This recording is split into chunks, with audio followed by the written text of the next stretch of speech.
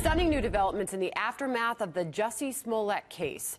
The Chicago Sun-Times reporting Cook County State's Attorney Kim Foxx has been subpoenaed to appear in court. A retired judge is reportedly pushing for a special prosecutor to investigate her handling of the case. Mike Tobin is live from Chicago. Mike, so why is Kim Foxx being subpoenaed?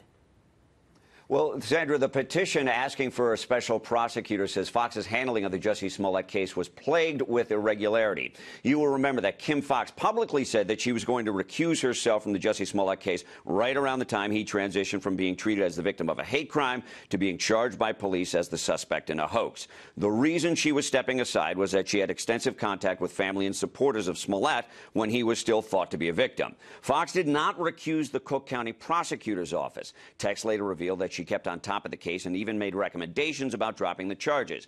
As reported by the Chicago Sun-Times, the petition written by retired appellate judge Sheila O'Brien says Foxx's conflict in this matter is beyond dispute. And in March, you remember, the charges against Smollett were abruptly dropped. Foxx's deputy Joseph Magatz has also been subpoenaed to appear before the special prosecutor investigating this matter.